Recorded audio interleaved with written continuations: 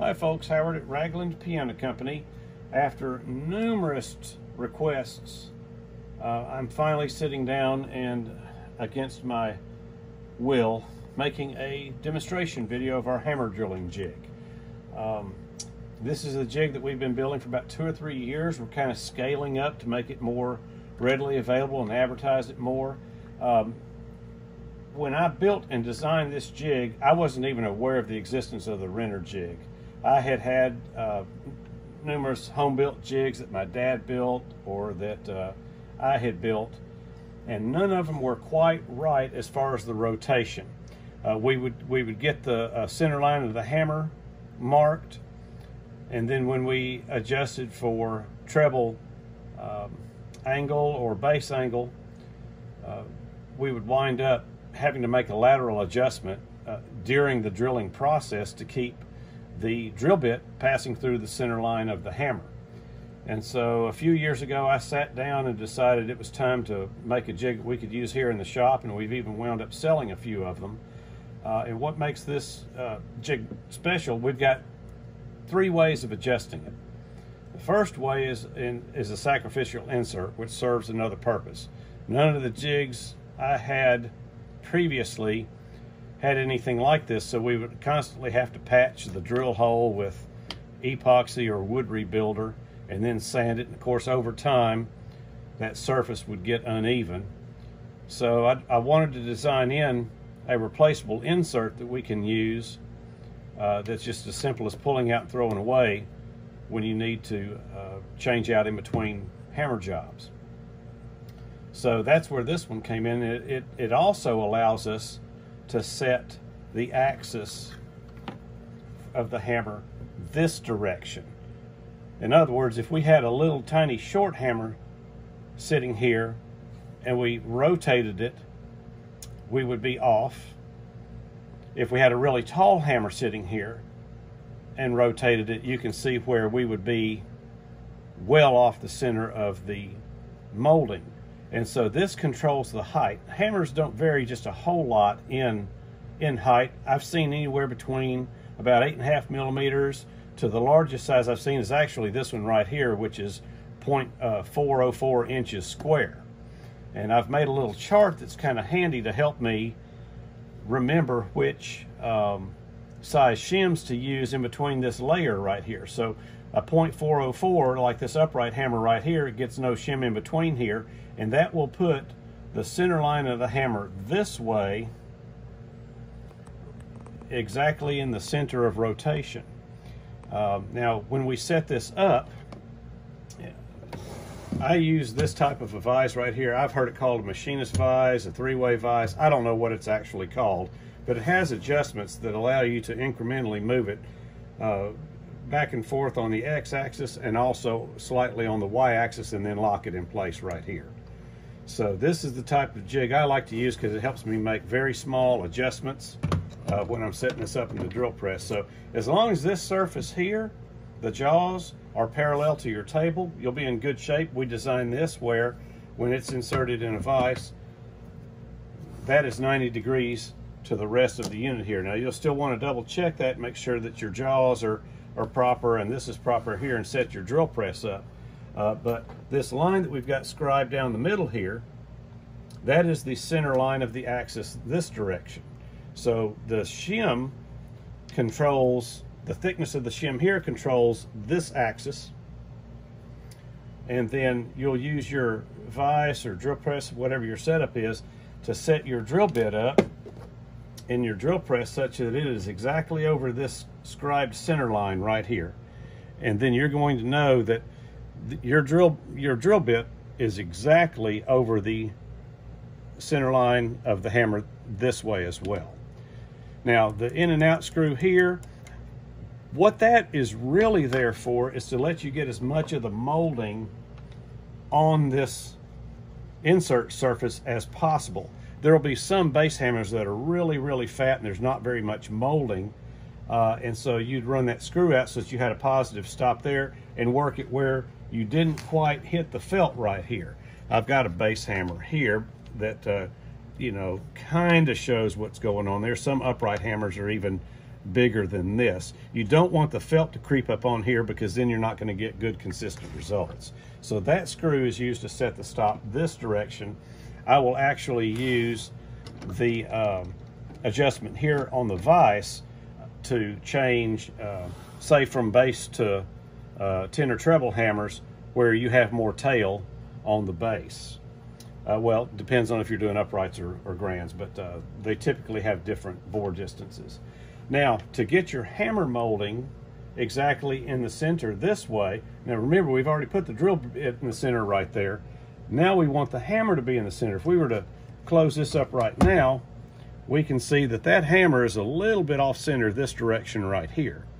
Now this is an eccentric, and it doesn't take much pressure to hold it. I mean, it'll hold the hole. You can, you know, it really holds it in good. And that's so you don't have to, look at it fall out. Let me snug that in there. That holds it really well, so you don't have to keep your fingers up in the drill press while it's going. There's sandpaper on the side here to also help hold it in place. So you'll need to make adjustments here, lateral adjustments, in order to make sure that the hammer is centered up when there's tension on it. And it's a little bit of a trial and error process. I had considered, see, a lot of times I'll just move it to that point right there and then tighten it up and check it. I had considered putting a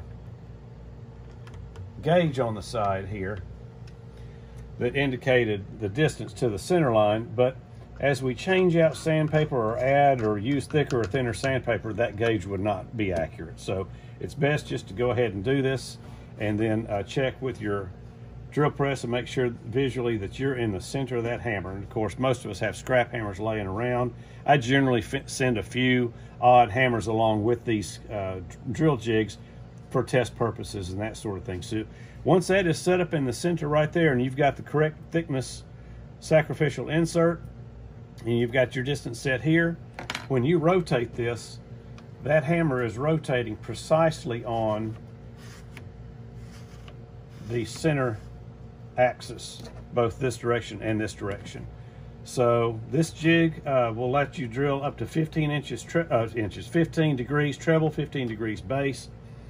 Personally, even though some pianos go past that, I'm not real fond of it, because then you have to start cutting the hammer tails to get clearance. Especially they do that a lot of times on uprights. And then rake angle, we don't see very often on grands. Sometimes we do see that, but we actually have a rake angle adjustment on here for upright pianos. So let's just put an upright hammer in there so we can see what this looks like right here. And this allows us, there's a little screw right here that lets you dial this in incrementally if you wish to. It's very tight, but you'll be able to see a lot of uprights are drilled at a 4-degree rake, and we're bringing that up. I can't really see from the camera good. Roy, is that about 4 degrees right there? Mm-hmm. All right, and then we're going to tighten that back up right here. Hold on. Oh, let's lock that in. We're going to tighten that up here and here, and that is going to allow you to drill a 4-degree rake angle on this. It'll go up to 10. Originally I had one that went further than that, but I didn't see much of the point. If we start getting much past 10 degrees, that's a lot of other concerns to work in, and you can always shim your vise if you had to. But it'll let you go up to 10 degrees rake here. So we loosen those up there. Loosen this up here, and we'll back this back down to 0. Let me take that out real quick and see that. So this is the screw right here that bears against a magnet right here, and that helps it hold in place there. And then this gap will actually go to 0 once we take it down to 0 there. So there you go. Lock this in right here. This can be done while it's clamped up. I just did this to make it hopefully a little easier to see.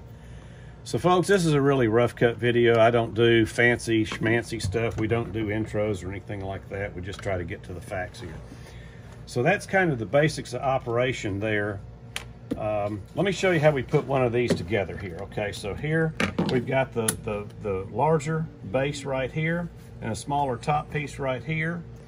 And then we've got the various size shims here. So if I was going to drill a hammer that was 3/8 of an inch tall, this way right here. Then what I would need to do is put a 15,000 shim in between these two pieces to make sure that our center line, this direction, was correct. So basically what I would do, I use similar colors here to what we're used to in the piano industry. You know, blue would be a 10,000ths. These blues are actually 9. That's pretty close. These are 5,000ths. So what I would do here, we'd put this together, and I've made these holes off center so they don't affect your drilling, because remember, we're gonna set that up based on this center line here. You're gonna drill on the center line. And I made these holes equal to a number 7 bridge pin. So when you put these together, it's a fairly straightforward process. We'll put this through here, we'll put this through here, and you can actually put several together at one time. And I happen to not have any glue laying around, but y'all will get the idea without any glue, I'm pretty sure. So then I would put glue on here, glue between these layers. We'd set this down just like this. Glue on here, and it can go either way. Set this down like this, then I would clamp it up. Then once that dries, you can remove your bridge pins, and you've got a shim that is the sacrificial insert that is shimmed to the correct height to drill a 3/8 of an inch tall hammer. Now, I'm planning on probably etching this into the back of the jig itself so that it's just easier to keep track of. You don't have to keep track of a separate piece of paper. While I'm back here, I had this idea to put a door in the back so that you could keep some of the extra parts and shims and that sort of thing. I'm not just real wild about this, so feel free to put a comment and say, hey, I think we should keep the doors, or I think we should lose the doors. You know, the plan was to be able to keep a drill bit, some extra parts in there, and I haven't found a satisfactory closing mechanism. We may try something involving a magnet to close that in. Another feature of this, and this is an option, you do not have to order it from me with this, is an attachment that lets you use a hand drill. Now, of course, not everybody has a drill press, but you probably need to get one if you're going to be doing sets of hammers. But let's say you were at a customer's house, you needed something simple and quick, you needed to drill 3 or 4, 5, 6 hammers, whatnot. We've made this little attachment right here, and it's got locating pins. It locates it very precisely. There's a screw to hold it in place. Now, to tighten that, you actually have to take this insert out right here. Okay, and then we're going to tighten this up right here. There it goes. There we go. There we go. Okay, we're going to tighten that up right there. I'm going to slip this back in right here. This is a hardened drill bit guide. It's made out of hardened steel, and that is what guides the drill bit very precise and accurately. I've got a stop collar here so that we don't go too far. If you're drilling upright hammers, of course, you don't go all the way through. Grand hammers will go all the way through. And we also include the little Allen wrench that'll let you adjust that depth right there. But what this setup will let you do is put hammers in. You want to make sure it's good and flat right there, lock it in place, and you can actually use a hand drill, an electric drill, to drill those hammers. If you just had a few that you needed to do, and you can clamp it. We made the back perfectly flat so it could be clamped to a work table, and make this very efficient right here. I need to do this like so there. So that's that was our, and of course you can still, if you need to, you can still set the rake angle, and you can also dial in the bore angle here. So I hope that kind of helps explain some of the basic functions of this. This is my first video explaining this. Feel free to leave some comments, and I'm not ruling out doing a little bit better, more in-depth video in the future, but I wanted to get this off the ground so you guys could kind of get the basic idea of how this jig works. Thanks a lot.